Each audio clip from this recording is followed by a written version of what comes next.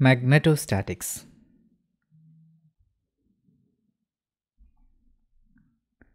Magnetostatics is a branch of classical electromagnetism that deals with the study of static magnetic fields. By a static field, we mean that the field is not changing with time. Magnetostatics, in a sense, deals with the interplay between current and the magnetic field. We may think that a current is caused by the flow of charges, and when there is movement of charges, how can it be considered as a static case? That is, we focus on situations where electric charges are in motion but they are not accelerating, particularly in the context of current carrying conductors. How do we identify the existence of magnetic fields? The magnetic fields are identified by the force they exert. For example, let us consider two conductors which are connected in series to a battery. We are considering the first case where the currents are in the opposite direction. In this case, we will see that when there is a current flow in the opposite direction, the two conductors repel each other. Whereas, as in the second case, if we have currents along the same direction, in that case, we'll see that the two conductors attract each other. This force of repulsion or attraction is attributed to the presence of magnetic field. If we have a current carrying conductor, the presence of the magnetic field can be demonstrated by using a compass needle. If we place a compass needle near to a current carrying conductor, we'll see that the compass needle will align tangential to a circle at every point. The magnetic field will encircle a current carrying conductor, and the direction of the magnetic field is determined by the right hand thumb rule. According to this rule, if we place the thumb along the direction of the current flow, then the direction along which our fingers curl will give the direction of the magnetic field. The magnetic force on a charge Q moving with a velocity v in a magnetic field B is accounted by the Lorentz force law, according to which the magnetic force is given by Q times V cross B.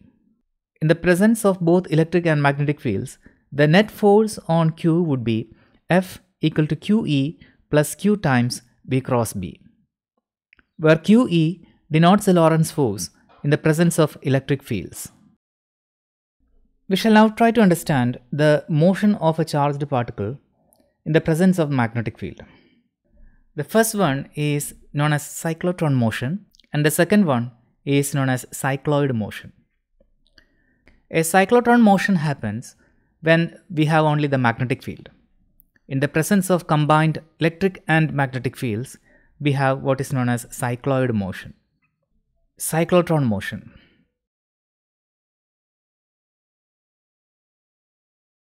Let us assume that we have a charged particle Q having velocity v, which is moving in the Cartesian coordinate system. Let us also assume that we apply a magnetic field along the z direction. Now, as the particle is having a finite velocity v and it is in a magnetic field B, which is perpendicular to its velocity, the particle will be acted upon by the Lorentz force. And the Lorentz force is F equal to Q times V cross B.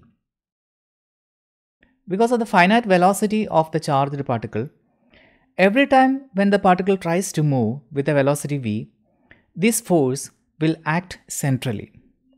That means that if the particle is at this location, the velocity will be tangential, but the force will be directed towards the center.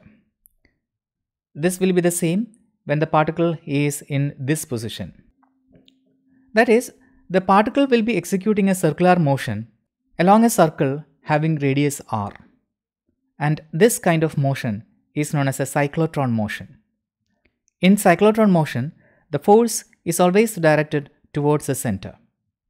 And this force acts as a centripetal force, causing the charged particle to move in a circular path. We shall try to quantitatively account the cyclotron motion. For that, let us equate the Lorentz force law with the centripetal force. If the charge of the particle is q, its velocity is v, and the applied magnetic field is b, this will be equal to the centripetal force, that is mv square divided by r, where r is the radius of the circular path the particle is going to take. From here, we can write qb as equal to mv divided by r, and we know that mv is momentum, and therefore this is p over r, or the momentum of the particle is given by q times br. The term qb divided by m is known as the cyclotron frequency. This is the angular frequency with which the particle will be executing the circular motion. The cyclotron motion has a great application. It is used in a device known as cyclotron, which is a particle accelerator. In a cyclotron, the particle will be allowed to move multiple times inside a structure which is known as a D, and then as the particle executes several motion inside the structure, its momentum increases, and then finally we will be getting a accelerated charged particle. And this device is known as a cyclotron. In the preceding discussion, we have discussed the case of a particle which is having a velocity in the xy plane. Let us assume that in addition to a velocity in the xy plane, there is a velocity along the z direction. The magnetic field was along the z direction, and we assume that there is a velocity component for the particle which is parallel to the magnetic field, and we will denote that by v parallel. The velocity of the particle, which is perpendicular to the direction of the magnetic field, is taken as v perpendicular. When we have a parallel component for the velocity, in that case the particle is going to execute a motion like this. That is, the particle moves in a helix. The radius of the trajectory remains the same, but the particle is now going to move in a helical path. We now try to understand the cycloid motion. The cyclotron motion happens when we have just the magnetic field. The cycloid motion happens when we have a crossed electric and magnetic fields, that is, mutually perpendicular electric and magnetic fields. To understand cycloid motion, we will first fix the Cartesian coordinate system like this. We apply a magnetic field along the x direction and apply the electric field along the z direction. If we place a charged particle at the origin of the Cartesian coordinate system, and this particle is assumed to have a charge q, we can see that the particle will be executing a motion like this. And this motion is known as a cycloid motion. Let's try to understand how the particle is going to take this trajectory when there is crossed electric and magnetic fields. So initially the particle is at the origin and it is at rest. That means that the velocity is 0. Now we know that the Lorentz force acting on a charged particle in electric as well as magnetic fields is given by F equal to QE plus Q times V cross B.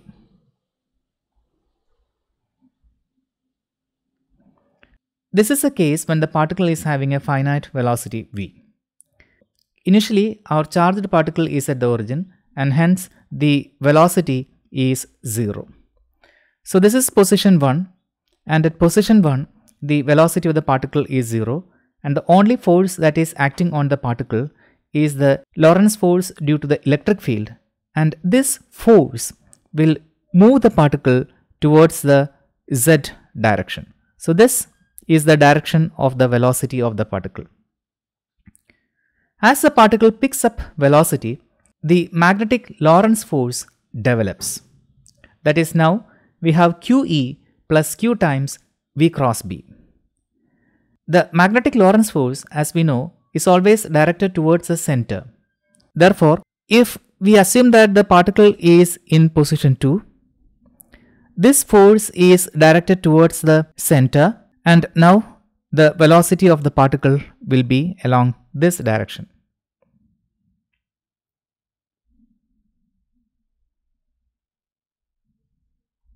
As its velocity increases, so does the magnetic Lorentz force. And when the particle reaches this position, which we denote by 3, here the velocity will be along this direction, and the Lorentz force is again will be towards the center. Just after point 3, the particle is at position 4, where the velocity is tangential and is directed like this. Now, in this case, the velocity is almost opposite to the electric field. That is, the charged particle is moving almost against the electric force, so it begins to slow down. In this case also, the magnetic force will be directed towards the center. Now, at position 5, the velocity is downwards and the Lorentz force is inwards.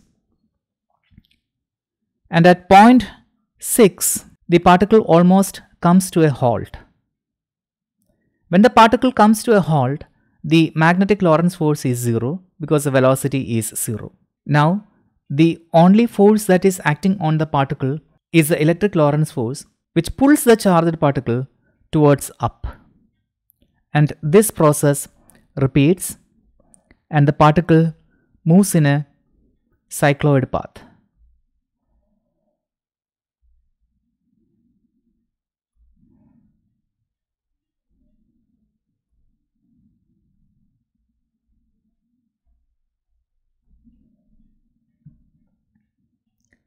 That is, when we have a closed electric and magnetic field, a charged particle moves in a cycloid path.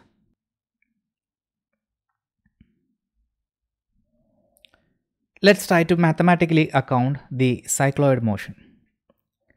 There being no force in the x direction, the position of the particle at any time t can be described by vector 0, yt and then zt. And the corresponding velocity would be v equal to 0, y dot and then z dot. Z dot indicates dz over dt. Now, when we calculate v cross b, this would be equal to x hat, y hat, z hat. The components of velocities are 0, y dot, then z dot. Magnetic field is along the x direction, so it is b, 0, 0, and we'll take the determinant. This is equal to b z dot, then y hat, minus b y dot, then z hat. Now, the Lorentz force is F equal to Q times E plus V cross B.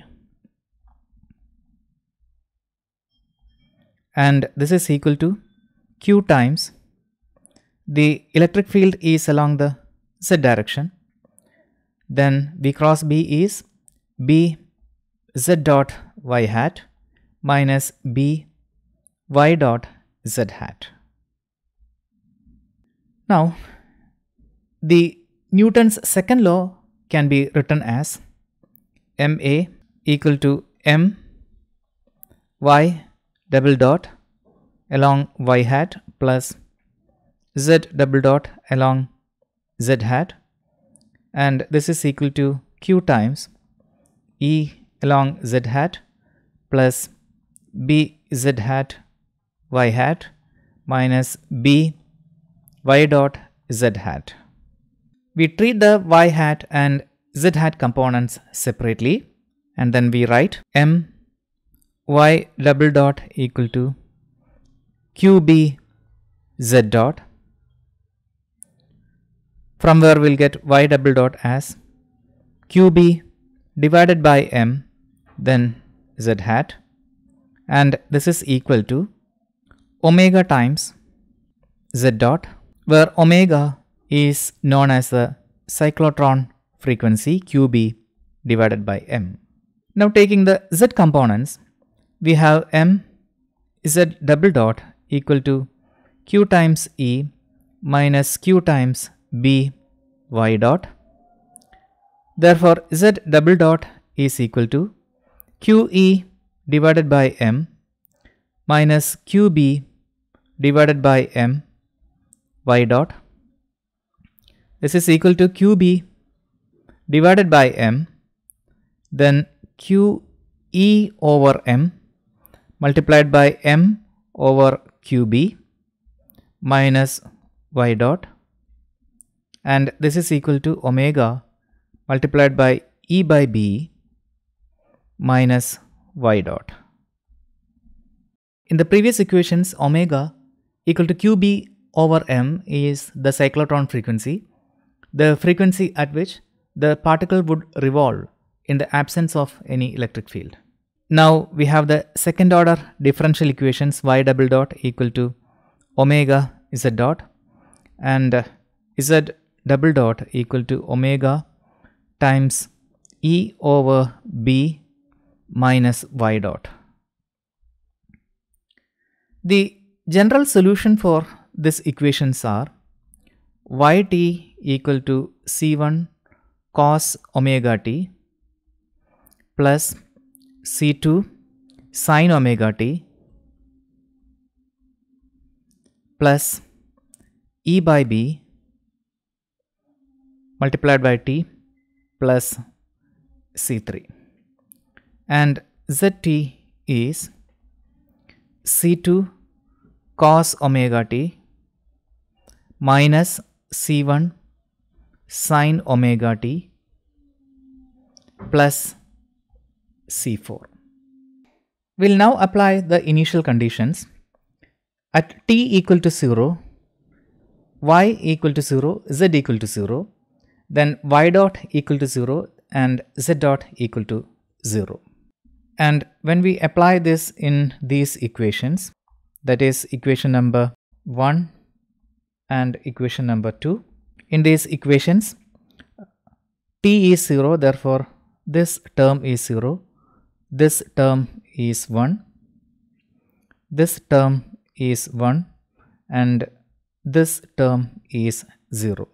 Therefore we have 0 equal to C1 multiplied by 1 plus C3, and then 0 equal to C2 plus C4, and we take these equations as 3 and 4.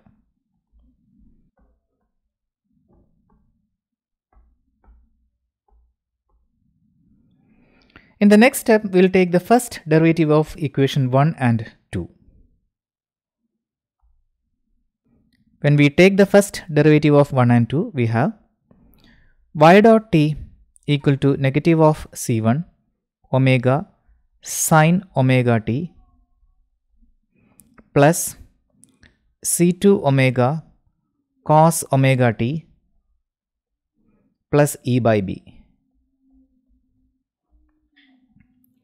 And when we apply the initial conditions, y dot is 0, this is equal to C2 omega plus E by B. Because when we substitute t equal to 0, this term will be equal to 0 and this term will be equal to 1. From this equation, we will get the constant C2 as equal to negative of E over omega b. We will have this as equation number 5. When we take the first derivative of zt, we have z dot t equal to negative of C2 omega sin omega t plus C1 omega cos omega t. When t is 0, this term is 0 and this term is 1. This gives us 0 as equal to C1 omega, and we now have the constant C1 as equal to 0. This is equation number 6. We'll now take equation number 3 and substitute the values of C1 and C3. We have C1 plus C3 equal to 0, and this will give us C3 also equal to 0. Then C2 plus C4 equal to 0, from where we'll get C4 as equal to E over omega b. Therefore, the solutions yt is equal to negative of E over omega b sine omega t plus E over b t, and this is equal to E over omega b omega t minus sine omega t. We'll take this as some constant r multiplied by omega t minus sine omega t. We'll take this as equation number 7. The solution for zt is negative of E over omega b cos omega t plus E over omega b, and this is equal to E over omega b 1 minus cos omega t. So this is equal to r times 1 minus cos omega t.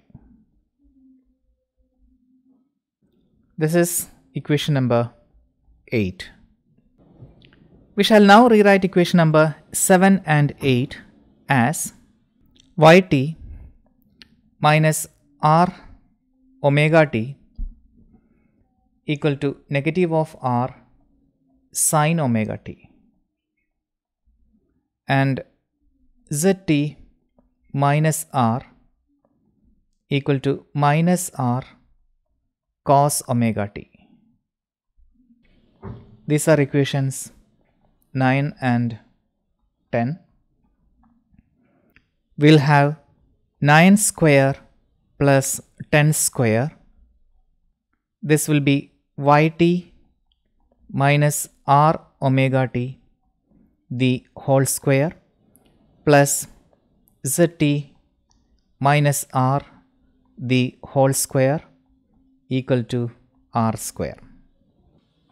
And this is the formula for a circle of radius r whose center 0 r omega t r travels in the y direction at a constant speed, and that speed is given by u equal to omega times r, and this is again equal to E over b. So normally if a circle is centered at 0, 0, 0, its equation is y square plus z square equal to r square, where r is the radius. Now in our case, the circle is located at 0 r omega t and then r. So what you see is cycloid motion, where the particle moves as though it were a spot on the rim of a wheel rolling along the y-axis. The curve so generated in this way is called a cycloid. Notice that the overall motion is not in the direction of E but perpendicular to E. Electric forces are able to move a charged particle. That means that it is able to do a work. Whereas magnetic forces will do no work. Magnetic forces only deflect the trajectory of a particle. We will now prove that magnetic forces do no work. If the charge q moves an amount dl equal to v dt, the work done is dw mag, which is the small magnetic work, this is equal to F mag dot dl, and this is equal to Q times V cross B dot V dt, and this is equal to Q times V cross B dot V dt, which is equal to 0. This follows because V cross B is perpendicular to V, so V cross B dot V equal to 0. That means that the magnetic forces may alter the direction in which the particle moves, but they cannot speed it up or slow it down. Magnetic forces only deflect the trajectory of a particle.